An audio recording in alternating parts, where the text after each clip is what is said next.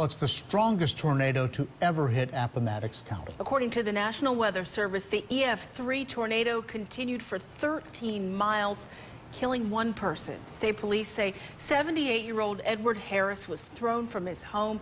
He was found nearby on Twin Tunnel Lane late last night. 7 others were hurt.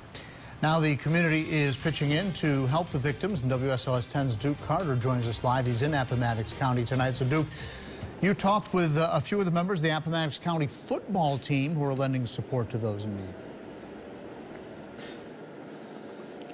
Yeah, good evening, John. Members on the Appomattox County High School football team are volunteering their time and their muscle to get rid of some of the debris that was left behind over the storm. Look at this over my shoulder. You can see some of the debris left behind. You can see broken limbs, trees uprooted from where they were inside the ground, as well as further on back. You can kind of see some trash that was left inside some of the home. And again, we did speak to some members on the high school team who are just basically volunteering their time to get rid of that debris. Now, there are about 25 members from the Appomattox football team who are helping their teammates clean up, and their coach says after the storm hit, this is their way to show support to those who lost their homes. Now, some of the football members we spoke to say they're glad their teammates are pitching in and helping out.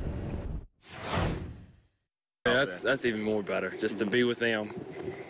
It's just great to see how our football team would come together. This is a true family right here. Now, that football player, Drew Mann, says his church and his aunt's house were destroyed in the tornado that hit yesterday, but says he'll continue to go out and help others in the storm. John? Duke, if I recall right, while this is certainly a community effort, it's not the first time that the team has come together under this power of one thing. Exactly. Yeah, the team came together under the Coach Power of One mission last season, and after a number of tragic incidents that happened at the school, a number of deaths, I want to say, but they overcame that. They actually went on to win the 2A state football championship. Back to you.